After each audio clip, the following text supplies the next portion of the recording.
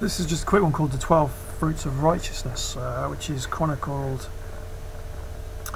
Philippians 1:11, being filled with the fruits of righteousness which are in Jesus Christ. So Jesus Christ is righteousness, and those who follow him are righteous. He that isn't righteous does not follow him. So here's the first one. Love one another. That is John 15:12. Number 2, sell what you have and give to the poor.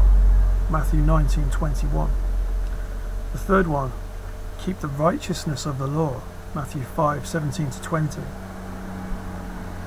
The fourth one, forgive men their trespasses. Matthew 6:15. That means if a man sins against you, forgive him 70 times 7 times. Number 5, take no thought for your life. Matthew 6:25. That means don't serve money. Don't heap up pensions. Don't worry about what you're going to eat, what you're going to wear. Don't worry about tomorrow. It's easier said than done. Can you do that? Number 6, be glad when men hate you for Jesus. That's Luke 6:22.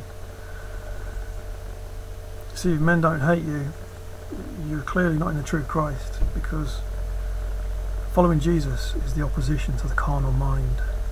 And that's what men have, the carnal mind of a fallen nature from Eden. Number 7, love your enemies. If you love those that love you, what reward have you? Even the heathens do the same, and the hypocrites. That's Matthew 5:44.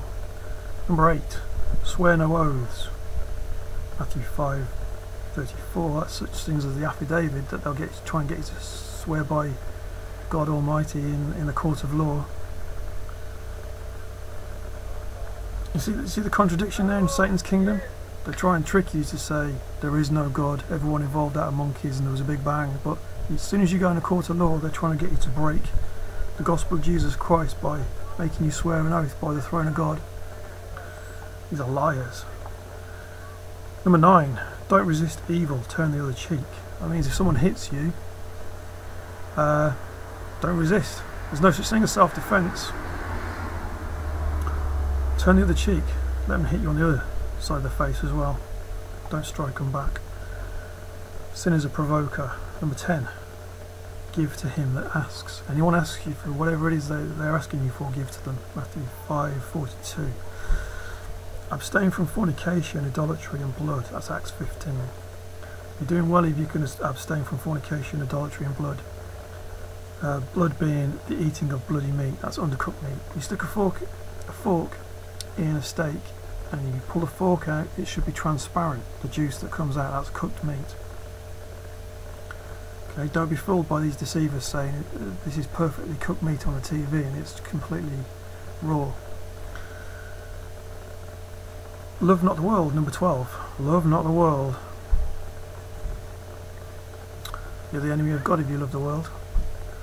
And these are the 12 fruits of righteousness I've got written down.